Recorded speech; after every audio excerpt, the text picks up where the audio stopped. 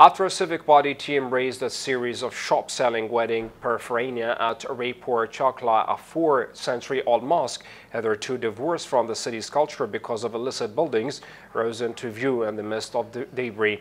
The Bai Jitbai 9 Masjid, rediscovered on November 16 in the walled city, which has won the coveted Unesco's World Heritage Cities tag, is a monument from the Sultanate era. Its significance stands on a solidly multicultural foundation.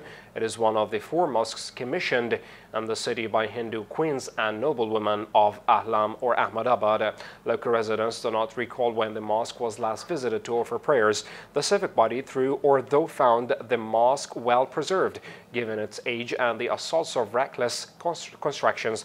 The 2 minarets have taken a beating, though one has disappeared and the other survives only as a stub.